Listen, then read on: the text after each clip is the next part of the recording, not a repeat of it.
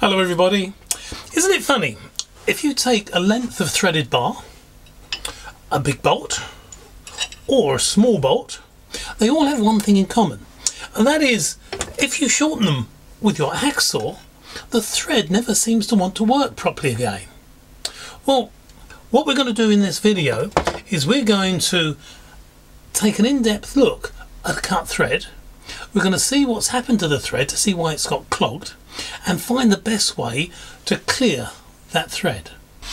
We'll also try a technique where we can cut through a piece of threaded bar without producing a burr and without messing up the thread. We've got lots to do, so we best get on with it. I've just cut this piece of M10 threaded bar with my hacksaw.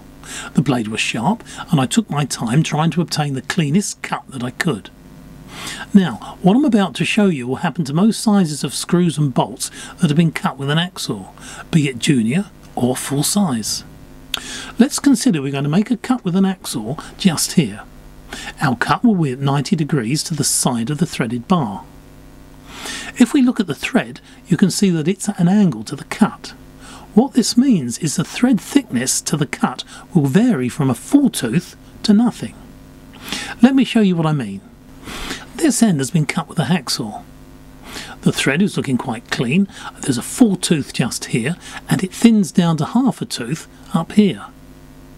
Let's rotate this threaded bar a little. Now the half thread is down here and it becomes thinner as you follow it up. Rotate the bar a little bit more. Now look at that.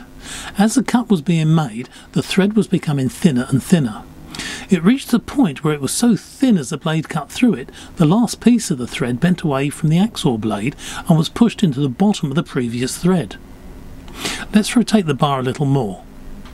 This image, I think, makes it clear. I'd cut through the threaded bar with a nice sharp hacksaw and taken my time.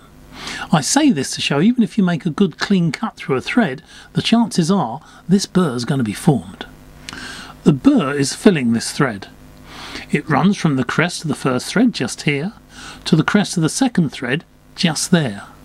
It lays across the root between the threads and will prevent this threaded bar screwing into a nut or a threaded hole.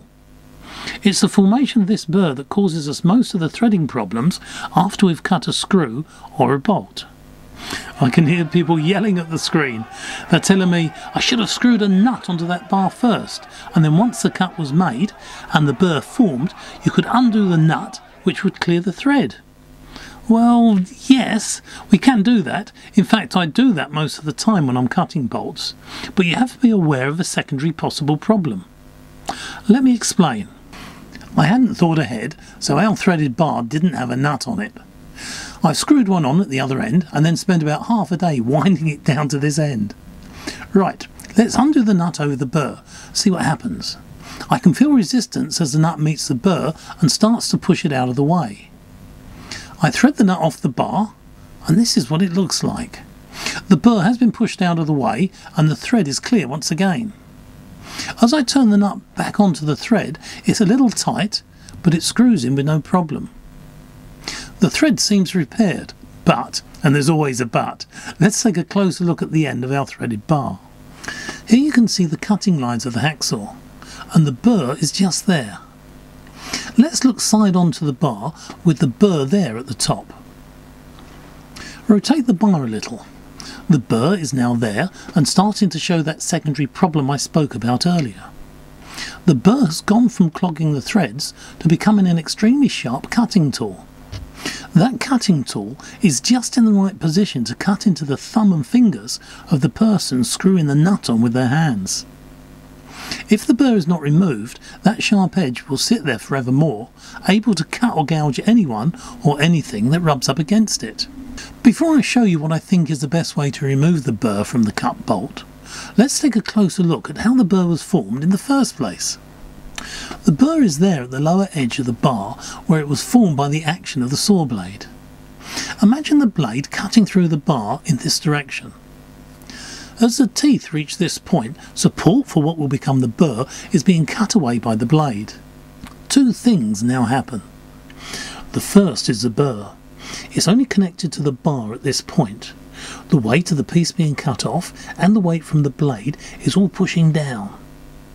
This causes the burr to start to bend about its connection point. The second thing happens as the burr bends down about 90 degrees. The weight of the hacksaw blade falls onto the side of the piece being cut off. That piece is pulled off the burr and falls to the ground.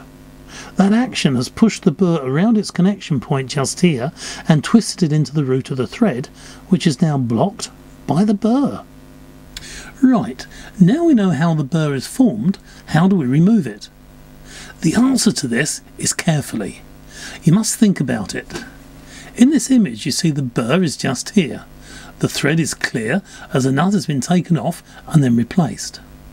My tool of choice is a file when it comes to deburring threads. The first thing you must do is identify the burr's position on the edge of the bolt and then file over the burr to the centre of the bolt in this direction.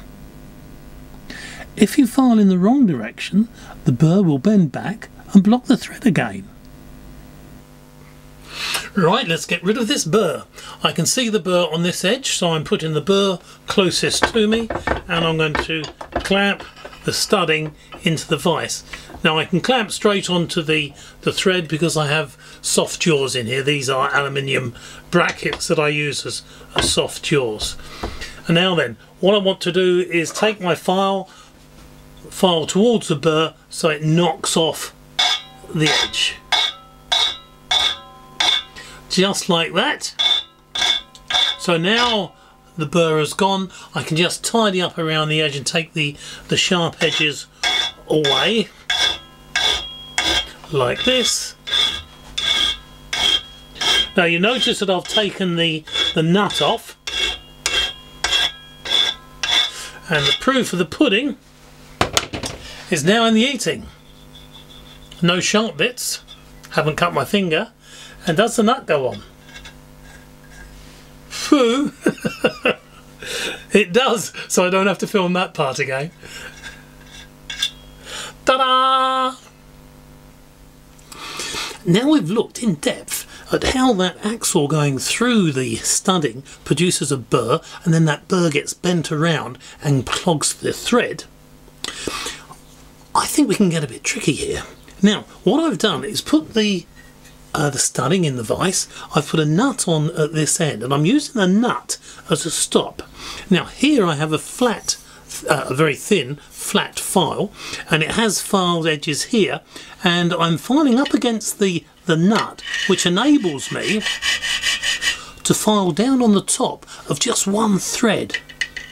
Now, I'm being a bit tricky here. I'm not sure if it's going to work, but hopefully we may be able to cut this piece of bar without causing a burr.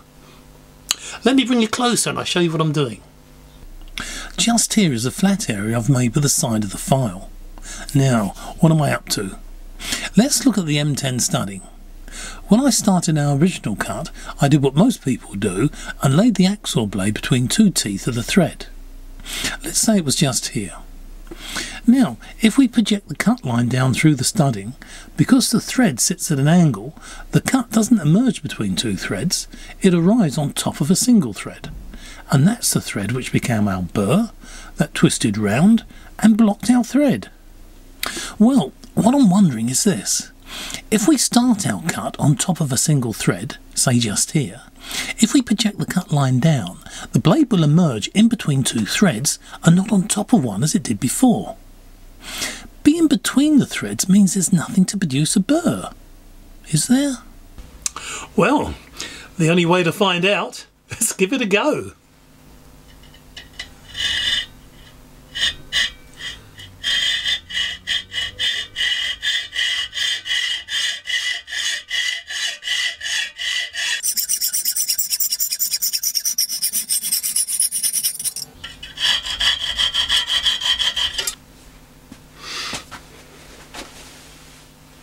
The end fell on the floor.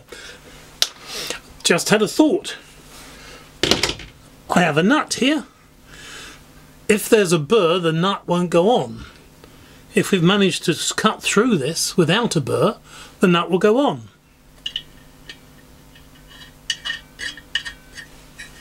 What do you know? Look at that. We may have found a way of cutting through M10 studding and not producing a burr.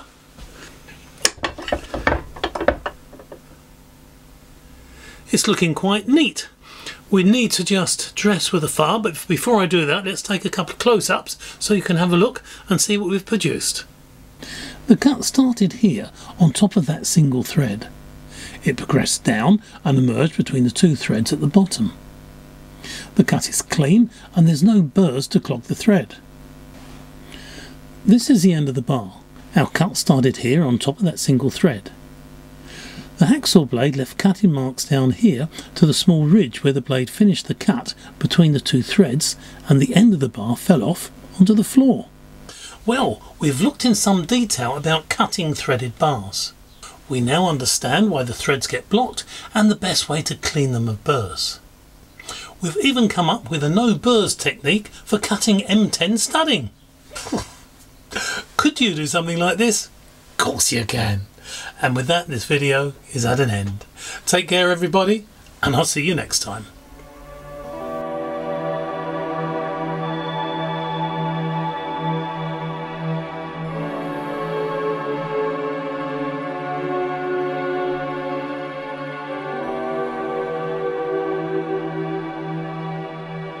Could you do something like this? Of course you can.